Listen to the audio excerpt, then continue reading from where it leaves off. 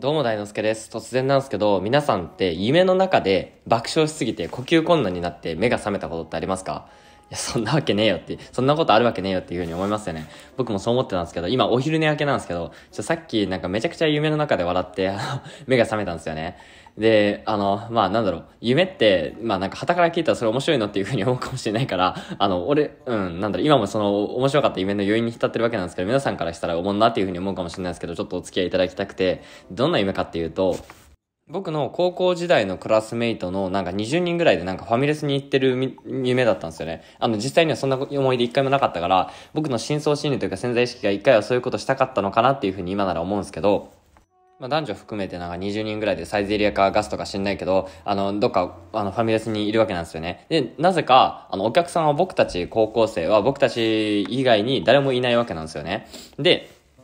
ドリンクバーがあって、その奥に男性トイレ、女性トイレってあるんですけど、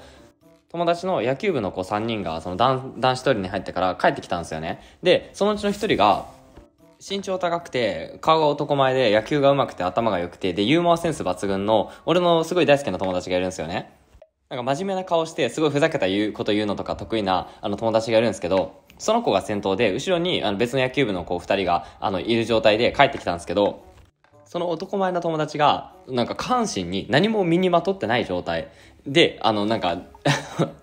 子トイレから出てきたわけなんですよね。で、たまたまなんか座席的に僕しかその状況に気づいてなかったんですけど、で、彼はそのままドリンクバーで何飲もうかなっていう風に吟味し始めたんですよね。で、男前の子の後ろで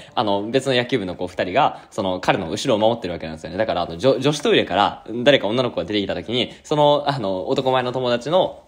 お尻丸出しなその後ろ姿が目に入るわけなんですけど、それを守るためだけに後ろに2人ガードしてるわけなんですけど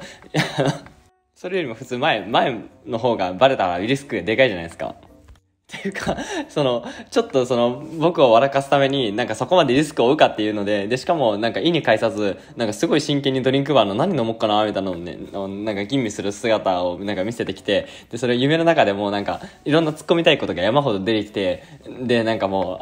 う、けどその場で僕夢のその場で笑い転げたわけなんですね。夢のファミレスの中の床に、なんかゲラゲラ笑い転げてたら、なんか息苦しいなっていうふうに思って、パッと気づいたらそれ夢だったっていう話だったんですよね。で、目が覚めて初めて、そらそうだよなと、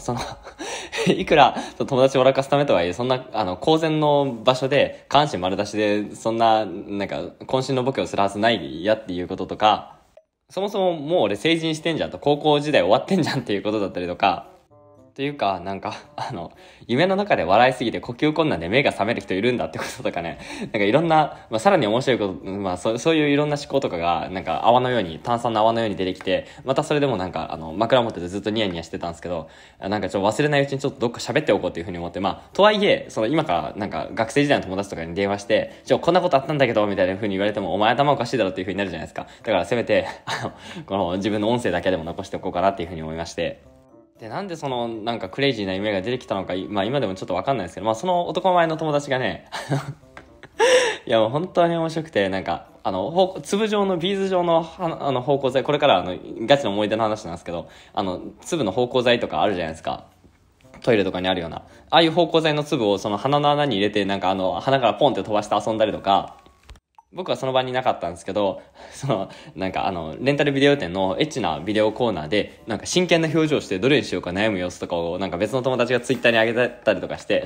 あまりにも真剣に悩む姿がめちゃくちゃ面白かったっていうのが記憶になって、多分、そのツイッターので投稿されてた彼の画像から、僕の今回のイメージのインスピレーションを僕の潜在意識が受けたのかなっていうふうに今となって思うんですけど、何せよ、思い出に浸るってお金一切いらないけど幸せな気分になれるからすごいいいよねっていうのをね、改めて感じたっていうのと、友達と遊ぶことっていうか、もう、打算とか、なんか利益とか一切考えず、バカなことやって笑える友達ってやっぱ大事だなっていう風に、なんか改めて感じましたね。また、僕たち人間でいつか必ず死ぬし、人間社会人になったりとか年齢重ねてったりしたら、どんどんその家族ができたりとか、仕事の地位が上がったりとかして自由な時間どんどんなくなっていくわけなんですよね。僕みたいにいろんなものを手放しまくってる人ってすごい珍しいわけなんですよ。だからお互いが元気なうちにいろんな人たちに会っておこうかなっていうふうに、家族とか本当に仲のいい友人だけじゃなくて、楽しい思い出を僕に作ってくれた人たちにも、